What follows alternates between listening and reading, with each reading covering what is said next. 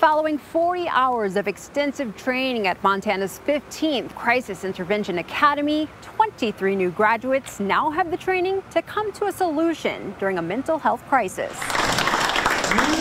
It's nice to see that all these people are wanting to come together to do this training together and help people, because we're all dealing with the same people at the end of the day. I mean, the person that just got released from jail is now at the crisis center, and so that training has to be able to follow that person from agency to agency. And it's nice to see that these agencies care enough to put their people through it and be able to help the community in the way that they need help.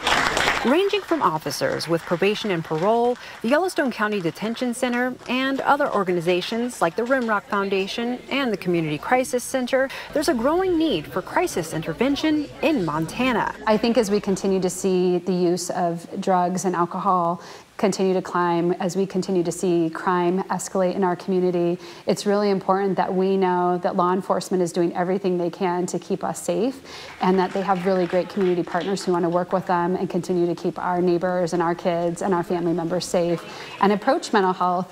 It's not illegal to have mental illness, and I think it's really important that our community understands that, and that we need to find treatment and help those members who suffer from mental health. In Billings, Victoria Hill, MTN News.